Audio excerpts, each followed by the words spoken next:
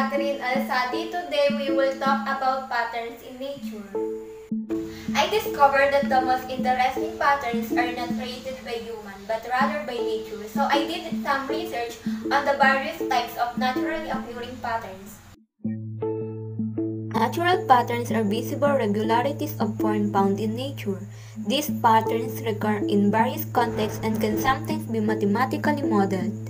Patterns can be found all over nature, while some patterns appear to be uniform and regular. Others appear to be random yet consistent. Pattern analysis assists students in identifying a relationship and making logical connection in order to form generalization and make predictions. And for today's video, I will be showing you guys the several types of patterns such as symmetry, fractals, spiral, and dendritic. First, let's discuss about the symmetry. Symmetry in everyday language refers to a sense of harmonious and beautiful proportion and balance.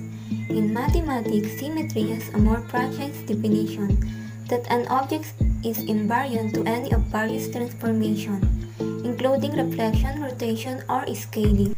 These are the examples.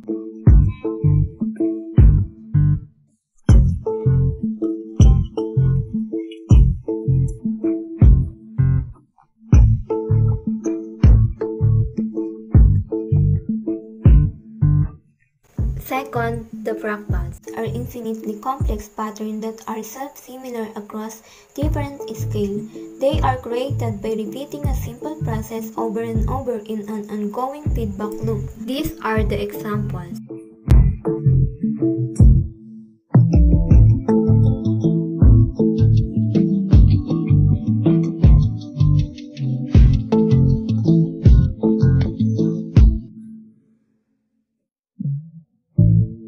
Third, the spiral. A spiral is a curved pattern that focuses on a center point and a series of circular shapes that revolve around it.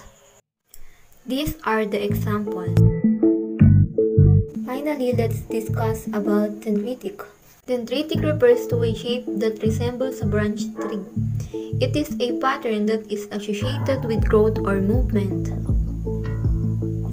These are the examples.